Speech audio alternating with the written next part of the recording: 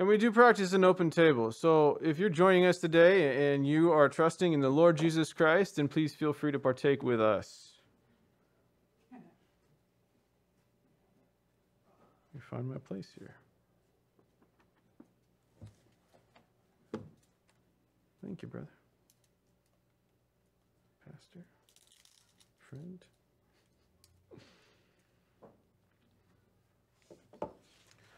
Okay, our word of communion.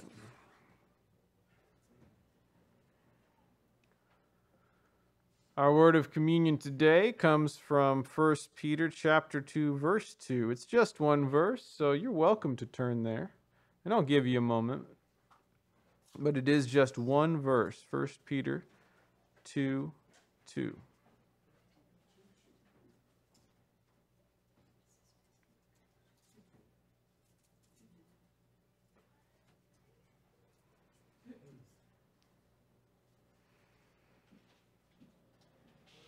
Again, our word of communion comes from 1 Peter 2, 2, and it's entitled, The Pure Milk of the Word. And 1 Peter 2, 2 says, As newborn babes, desire the pure milk of the Word, that you may grow thereby.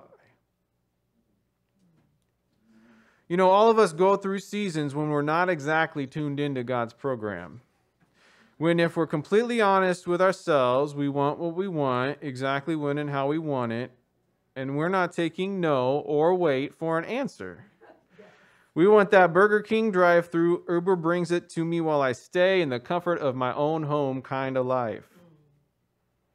Now, last year, when coronavirus came to the States and the stay-at-home orders went into effect, all but the most essential workers were forced into this kind of daily life. And the world knew very little about COVID-19. So from a public health perspective, the safest thing to do was to keep people home and slow the progression of the virus. And that's a good thing. This brought, however, a whole new set of challenges, like working from home, like trying to find toilet paper, like deciding which Netflix series to binge watch next. But it also brought a whole new series of temptations because most of us, if we're honest, we're relying on those routines of our work lives to keep us on the right track in our personal lives. You know, for me personally, my temptations with food and gluttony rose up from the grave like Godzilla walking up out of the ocean. So at first I was able to hide from it, and then I tried to run from it, and then it consumed me, and I gained 20 pounds last year because I was relying on my routine, which was gone, here below, not my refuge from above, to carry me daily. Mature Christianity does carry a weight of self-sacrificial service toward others. But if we're not careful, that service becomes the sacrifice and the self becomes the solution.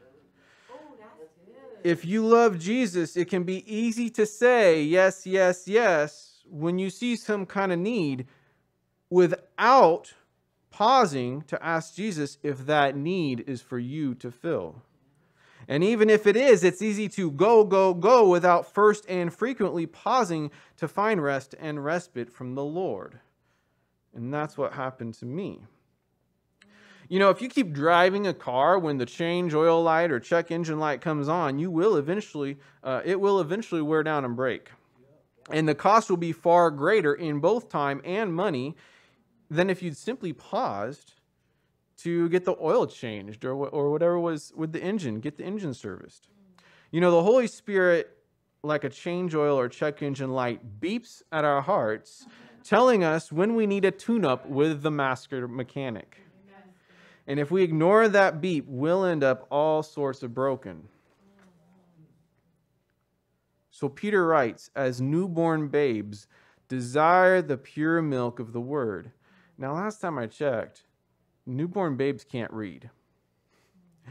So whether you interpret the word here as Jesus or Scripture, either way, he's not saying read the Bible more, check off that daily devotion, fill out that Bible study booklet. Now, don't get me wrong. Daily devotions and Bible studies are essential tools for spiritual growth. That's just not what Peter's saying here. Okay, there's a word picture. And so I remember when my wife was nursing our daughter, and they would have to work together to find a calm space where they could spend some time together with my daughter nestled in as she received her nourishment. And I believe that's the picture that Peter is giving us here. As a newborn babe nestles in to receive nourishment from its mother, so we, as God's children, must draw near and nestle into our Savior so he can nourish us through his life-giving Spirit. So whether that means sitting quietly in his presence, or pouring your heart out to him in prayer, or meditating on a scripture he brings to your heart at that moment, it's essential to our spiritual well-being that we make time in our busy schedules to regularly seek refuge in him and find rest in his presence so he can nourish us by his Spirit. Because he is where we find strength for today, hope for tomorrow, peace in our hearts, and love for one another. All of that because of the work he did for us on the cross, and then proved by his resurrection, and he leads us in both. So when we take communion, we have this wafer here. If you can peel back that top piece of cellophane, that wafer of bread represents the body of Jesus Christ and Lord and Savior that was broken for us. So let's take and eat.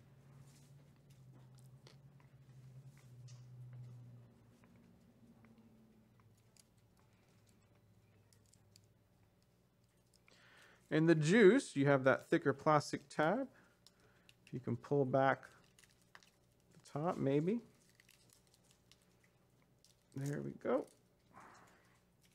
The juice represents the blood of Christ, shed for the remission of sins, and is the blood shed for the new covenant, giving us the indwelling Holy Spirit. Let's take and drink.